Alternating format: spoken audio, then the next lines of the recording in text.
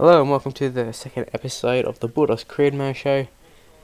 First off, we've got the New Zealand Warriors taking on my team, the canterbury.bankstown Bulldogs.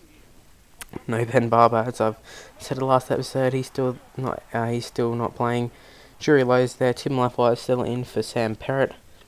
James Graham obviously serving his suspension still. He'll be back like round 9, I believe.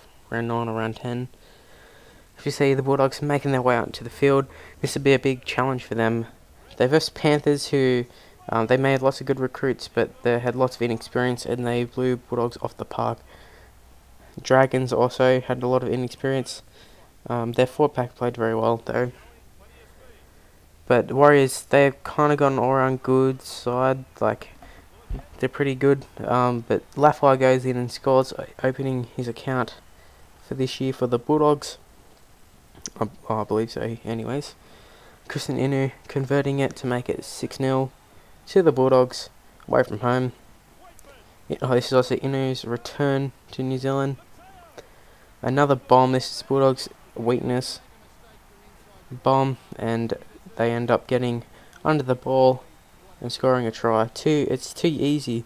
The Bulldogs really missing Barber. They need to get someone who can go under the high balls, as Jury Lowe quite often lets the forwards try and take it when he should be there.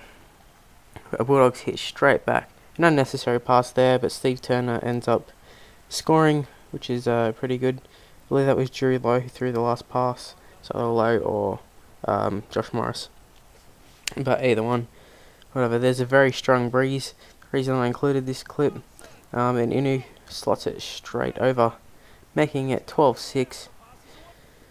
Warriors then throw a few good offloads, scoring, and they won't miss from there. That's why there's no goal kicking conversion, whatever clip. And it was 12-all. A pretty bad pass there, ends up with Lowe getting the ball, and he goes so close to reaching the line. They end up going straight the next play. Pushing off one player, going straight over under the post basically, and the conversion was no way you can't miss from there. So it was 18-12. Bulldogs just need to hold on here to secure their first win, and they nearly butcher it. They made half a break. The Warriors, or there actually was a break, I should say, not half a break, but they end up pulling him down, and that's how it finishes, 18-12. We'll be seeing a clip from the other week's play, or like the rest of the teams, I should say. So that's all the results.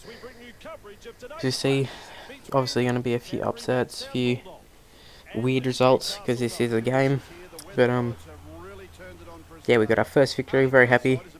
Very, very happy actually, considering the first two games, the standard of play, it was very poor, and we've stepped up a lot for the third game.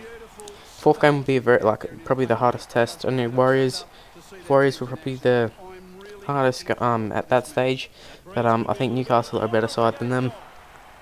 We've got Kurt Kidley just there. He's one of their big players. You got Darius Boyd. You got a lot of players that are very good. I think Bo Scott ended up just going through. He fell for the decoy run, or they thought he was going to pass it, and he just, I don't know, just didn't pass and went back inside and scored. We see Morris, Steve Turner had a very good run, beat a few players, and then got the offload to Morris, and he got pulled down. But Inu goes in and scores there, I believe. And it was 6-all at half time.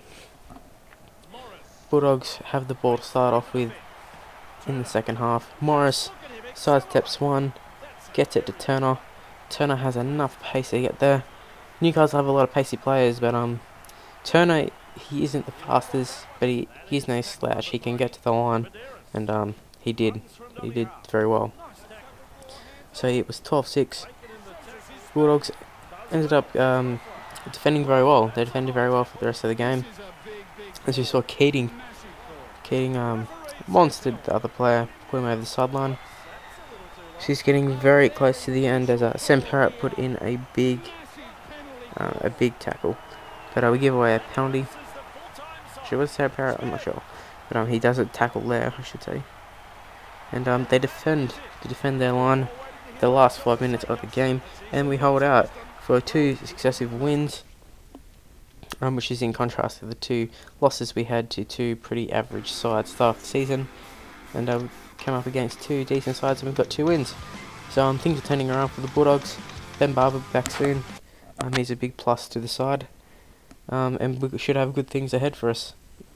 Alright, if you liked it, if you liked the video, or enjoyed it I should say, give the video a like and subscribe to my channel for more. I hope you do. Alright, I'll see you next time.